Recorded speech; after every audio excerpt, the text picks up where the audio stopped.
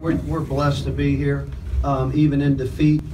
You know, we want to give Madison Prep a lot of credit. They turned us over 12 times in the first half, so you know, you got to give them credit. They played really good defense. First team to really pretty much shut us down defensively. I thought they were smothering. We just couldn't get it going tonight.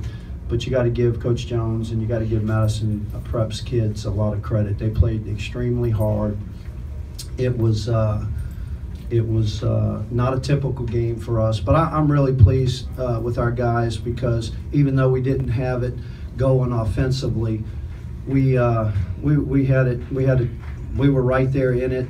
Had a chance to win, even though things weren't going well for us. Just can't say enough about Herb and Malik, what they've done for our program. Really gonna miss these two guys.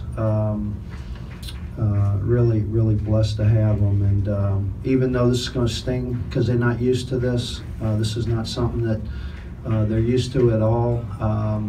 You know, they've been champions in victory, and they're champions in defeat also, and you'll see the way they act and how they handle themselves. They got nothing to be ashamed of. I'm just super proud of them. Question, Coach. It was still a tight game, 24-22 after 3. It seemed like it was kind of a defensive ball game. Did you think you still had a chance? This is almost like a football game more than anything else. Yeah, I felt good. You know, we scored 2 points. I told my guys between at the end of the third, scored 2 points and we're 2 points down. I mean, you know, usually when you're playing in a championship game, you score 2 points, you're out of it.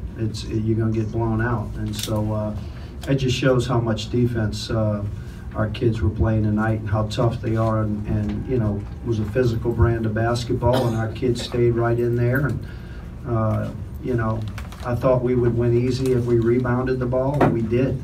It's just we couldn't get anything going offensively. It was a bad shooting night today. Well, yeah, they had something to do with that. But the biggest thing is we just we were never able to settle down. We rushed the whole time, and we never were able to settle down and get in a rhythm. You know, Herb kind of carried us in the first quarter. You know, Malik tried to bring us back at the end, and you know, they did all they could do. That's just the way basketball is. That's why it's a great sport. You just never know whose night it's going to be, and tonight it was Madison Prep's. Have you guys had to fight like that in a game this season? Just fighting for the ball more than actually trying to shoot it today? Can you remember a game that you had to, you know, really just fight for the ball like that? Yeah, Schuylerville, Carr, Landry Walker. Yeah, all those are tough teams.